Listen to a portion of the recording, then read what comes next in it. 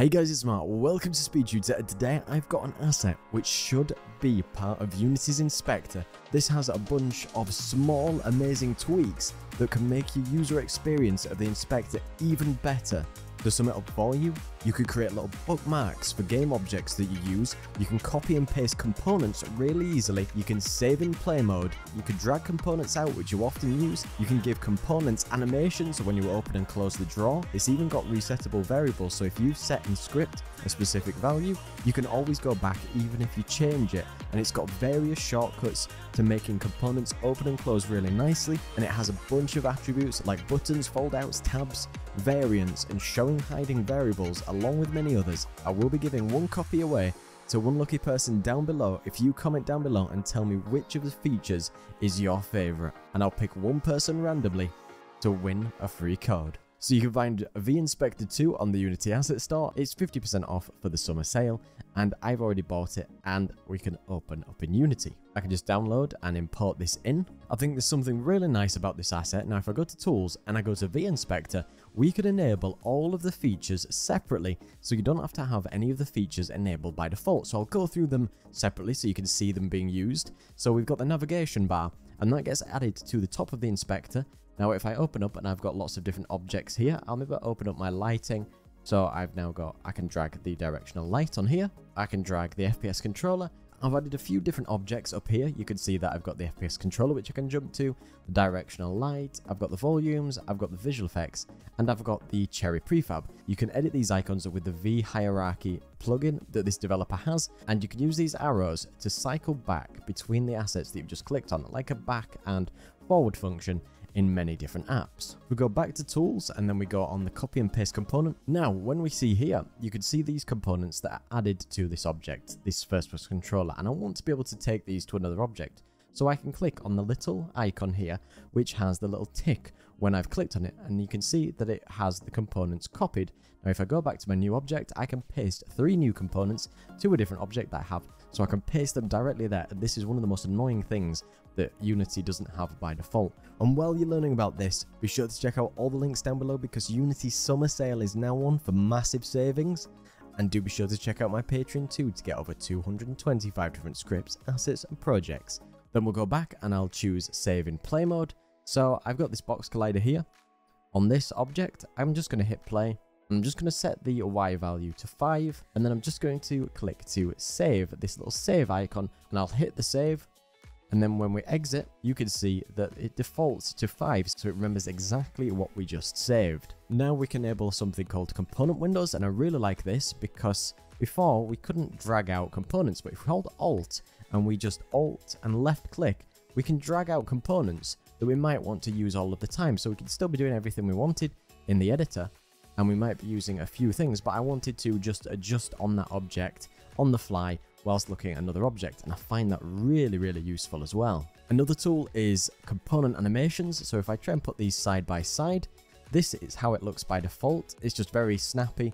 It goes back in instantly when I click it and straight out. But you can see the difference with animations. It's got more of an ease in and ease out, so it makes it look a little bit smoother, which is just a quality of life feature. Then I said we had a minimal mode. So if you look on the right hand side, you'll see the icons, and when I enable minimal mode, it takes away the arrows when they're not relevant and any of the items on this side. So you only see them when you hover over the different items in the inspector. And we've got 3 here, one that can hide the script field, and as you can see, I can hide it. We can hide the help button, and we can hide the presets button if you wish to have those hidden.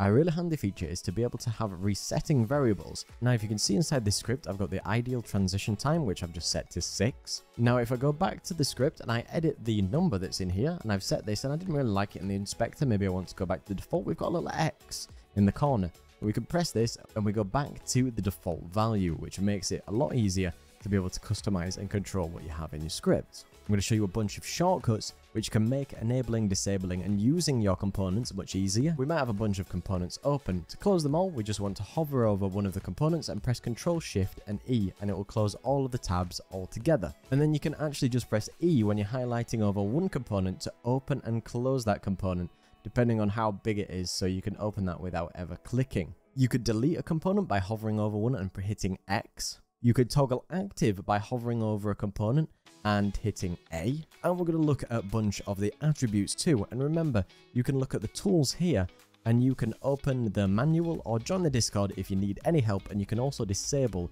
vInspector if you don't want to use it. And just to note, if you do go to the manual, it does have all the features, it has all the shortcuts and the different attributes that you can actually use. So what I've done is I've created a really simple script so you'll be able to just see some things here. Now we need to use the using vInspector as the namespace to be able to access some of these attributes that we might want to use. First of all, you can set a button around any method that you do actually use to be able to create a button of that sort for the inspector. So if I wrap the square brackets and write button, you now have a button which is the same as the actual method name.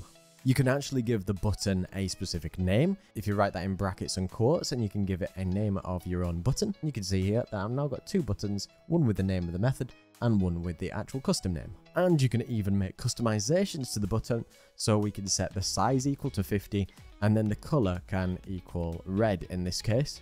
And I've just given it another method name of the big red button. So now you can see the button, you can specify the size and the color to make this really stand out if you wanted to customize the inspector. And one of the best ones that I could ever find, which should be in Unity by default, is the fold out attribute. And then you can give this your own name. So you can now see we can easily fold this out rather than having to write our own custom inspector to make this happen. And it makes life so much easier. And then you can actually use end fold out to end that section if you don't want other things to be folded out at the same time, like the player dialogue there, so you can make sure it's unencapsulated with the fields that you want to use. You can even use things like sub foldouts to be able to create nested foldout groups. You can use buttons inside foldouts too, if you want to use those too. And there's another one I really quite like is the tab, so you can create a tab and then give it a name, use end tab and then another one and end the tab. And then within the inspector, you've got an option to be able to cycle through the different tabs, and you can have this as many different tabs as you want, and I think this is really nice to organize your inspector too. Then we might have a field which is normally hidden in the inspector, but we can use something called showing an inspector, so you'll be able to see this directly in the inspector as you want to use it. And I've got a bunch of variables here. Now you can actually show and hide depending on other variables or other things that you might want to test. So if we create our own boolean, I'll call this hidden bool and set that equal to false by default.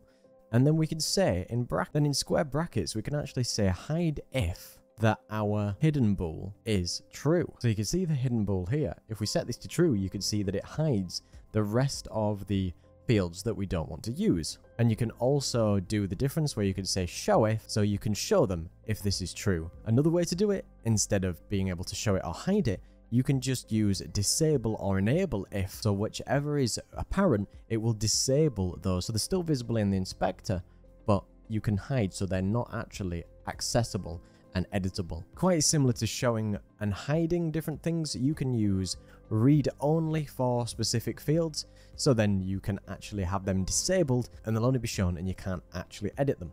Another one you can use is something called variants, which you can create variant selectors and you can set some settings of whatever you want these values to be. Just like with the variant here, where this one's a string, this one's an integer, and you can set string names or you can set values of whatever the field would be. So then you can see we've got a nice little drop down, so then we can make sure that we set whatever that variable should be, any time, and you can use the different variable types to make that happen.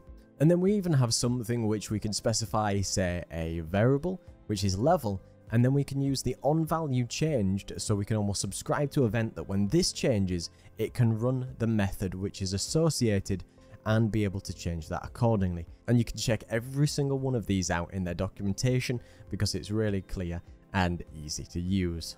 So remember, if you want a really awesome little selection of features to add and improve your Unity editor experience, it's 50% off at the moment, and if you do have any questions about this asset, be sure to comment down below or send the developer a message and I'll leave all the links so you don't miss out. I'm giving away a code for this asset to one lucky viewer if you comment down below which is your favourite feature, and I'll pick one at random. So thanks so much for checking this out. Do be sure to check out all the links down below because Unity's summer sale is now on and you can make some massive savings. And do check out my Patreon to get over 225 different scripts, assets and projects you cannot find anywhere else. Big thank you to Pete Steiner and vInspector for their amazing support, and thank you to everybody else who comes to watch the video. So don't forget to like, comment and subscribe. Cheers.